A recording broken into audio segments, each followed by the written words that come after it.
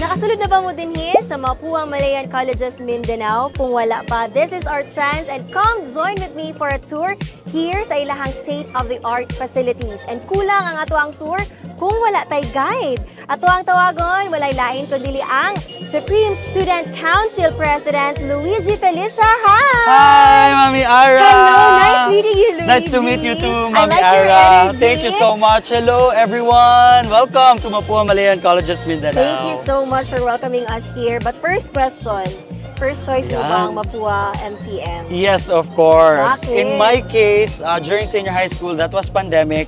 I'm searching for a school and I know the Mapua branding, so I really searched about Mapua. And I am so happy that they bring Mapua here in Mindanao. So finally, I am so happy to be with Mapua for almost 3 years now. Wow! So you're a psychology student? Yes po, ma'am. Where are we now? Where are we standing? What is this place? Welcome everyone. Nandito po tayo ngayon sa garden ng Mapua MCM. So this is a very huge garden. As you can see, Mami ARA, meron tayong mga bleachers or mga chairs for our students to hang out. And we also have our gazebos. Ayan, kung makita po ninyo sa gilid, may mga gazebos tayo dyan para mag-relax. Relaxing and study din. Yes po.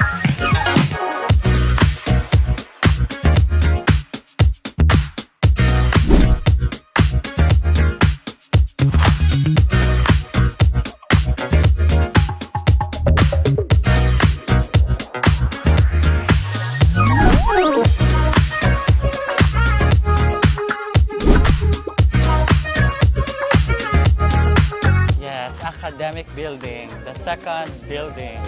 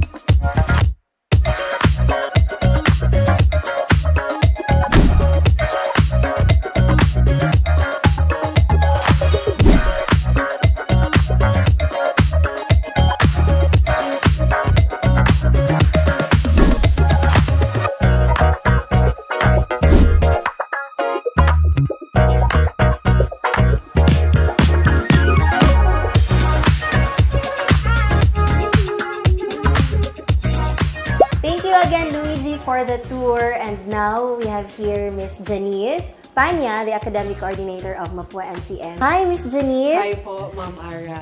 Miss Janice, grabe, I'm impressed with the state-of-the-art facilities dito sa Mapua MCM. Parang feeling ko gusto kong mag-aral ulit. Seeing those state-of-the-art facilities, what's next for Mapua MCM? Mapua MCM is currently in the process of constructing. This third building is to cater more students, and they have the ongoing construction of the physical therapy lab in the botanical garden. High school department, we also plan to intensify more of our Mapua MCM e-tutor program, our national reading program, and we are also planning to have a special class for our non-Filipino speakers. So we have foreign students here. So of course, to guide them with the Filipino subjects. Yes. And we are also planning intensify more of the activities of our different tracks, like the STEM, the UMS, the ABM. Miss Janice, Mapua MCM is known for the engineering program. Yes. Ito yung sinasabi nilang crown jewels. Tell us more about it. Our school right now has a state-of-the-art facilities and laboratories that would cater science-related subjects, and of course, they will be exposed with the advanced technology of the lab. Mapua MCM is starting to also gain that name, the household name na engineering. When you want to enroll engineering program or engineering course in college, Mapua ang first choice talaga. And para lang may idea ang mga nanonood, Mapua MCM has on April 2023 na PRC board exams almost 100% passing rate with the engineering courses, lahat ng mga board exams. So, wow, that's also a big deal, diba? So, parang masasabi natin na, wow, hindi na natin kailangang pumunta ng Manila kasi nandito na sa Davao ang Mapua. Lahat ng, hindi lang Davao, diba? Like, kahit students from all over Mindanao, they can prioritize MCM if they want to pursue Mapua. And of course, may other 21 undergraduate programs pa yung Mapua MCM. You are given a chance to switch roles with students. Ano yung gusto mong ma-experience din na-experience nila ngayon? I would like to experience how to be a STEM student. Wow, bakit So, of course, since I'm a math teacher, so I am really into math.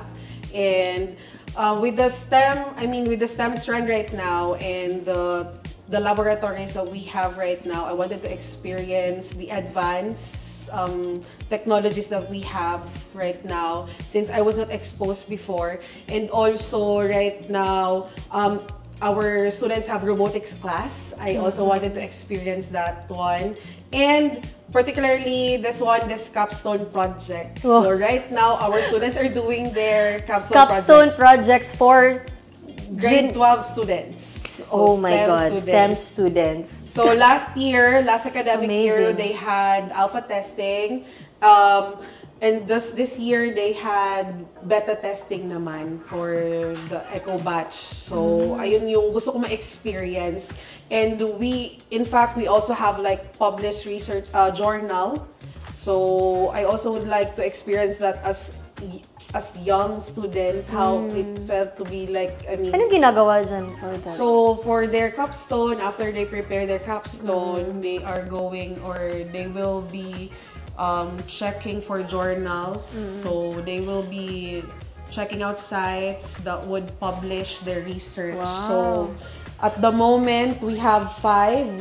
Parang may 5 noon na published na research yung aming mga students and in that young age. So, I wanted to really experience that. Mapapasana all.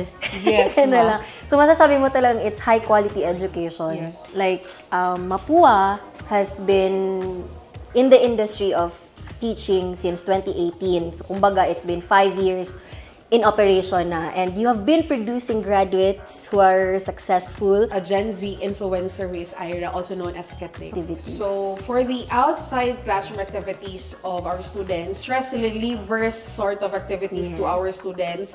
Like for our department, we prepare pasikatay activity. So, it's an intramurals pasikatay of talents. Yeah. Wellness Wednesday. So, ayun, yung Wellness Wednesday. We also have Music Fridays and the open mic for students to have fun. And ang wellness room din, ma'am, it's like we can just chill and there are fun game boards, activities there. Nice. And also, our school provide the learning commons. Actually, ma'am, the library, we are waiting for the coffee shop to open. And there is also sleeping quarters that we can sleep. what fun fact or trivia yung mabibigay mo about the school? I think, ma'am, it's no longer a secret. Ayan. Kasi our school is tagged actually as the so-called event center of Davao now. Bakit event center? Kasi yung para dire-diretso yung mga events. And then For the students. Yes, ma'am. Obviously, that events is not just simply for fun. Aside from that, it will also hold students' talents and skills. Ma'am, let us invite parents and future students of Mapua MCM to enroll and study here. Parents, so if you wish to enroll your students here in Mapua MCM, you may visit mcm.edu.ph and click apply now. Thank you so much again, Thank Miss you po. Janice. And thank you also, Luigi, for touring us. Thank you so much, Mapua MCM, for this warm welcome to us. And hope you enjoy our video. And guys, see you here at Mapua MCM. Bye!